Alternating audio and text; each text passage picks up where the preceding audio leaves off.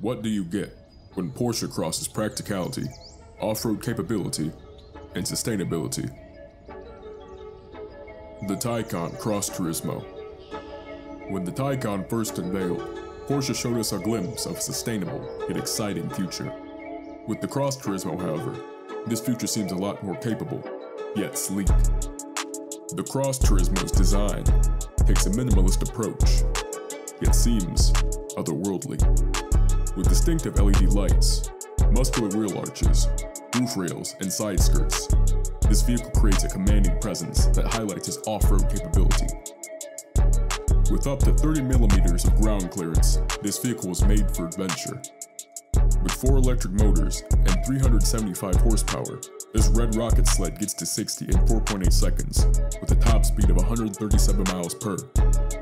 The 79.2 kilowatt-hour battery equipped in this Taycan is capable of a range of up to 235 miles. That's my bad boy. Being that this vehicle employs the use of a shooting brake design, there's ample room in both the front and rear, with almost 3 cubic feet of space in the front, and 15.8 cubic feet of space in the rear. However, this usage of space is bumped to 42.8 cubic feet with the rear seats folded. Alright, enough about the exterior, let's move inside. The cabin of the Taycan greets you with a meticulously crafted interior that blends luxurious materials with a driver-focused layout. Previous Porsche enthusiasts will feel entirely at home. With soft leather seats that hold you in place, both front and rear, the Taycan feels like it's made for silent, all-terrain activities. The Taycan's use of an entirely glass roof lends to the feeling of a wide-open atmosphere. There's plenty of technology to cover in the Taycan, but let's start with the gauge cluster.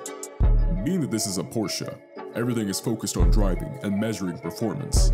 With the map directly in the center of the display, the gauge cluster also displays things such as a G-force meter and a stopwatch. However, just like most Porsches, if you're looking for a more analog stopwatch, the Taycan comes with one as well. The Taycan Cross Turismo also comes with several different drive modes, suited for very different purposes and for very different occasions. These drive modes, which can be activated by the steering wheel control knob, can increase steering feel and even raise or lower the suspension depending on the terrain. Also located on the steering wheel is both the recuperation button, which allows for brake regeneration, as well as the diamond shape button, which can be programmed for certain car functions. Being that the Taycan is Porsche's small glimpse of their future, there is plenty of technology in this vehicle, including 3 infotainment screens.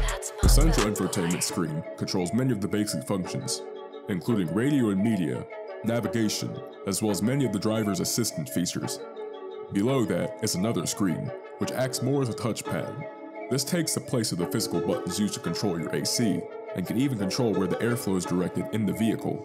To the right of that is the passenger display. This has many of the same features as the center display, letting the passenger change the radio or select certain vehicle functions.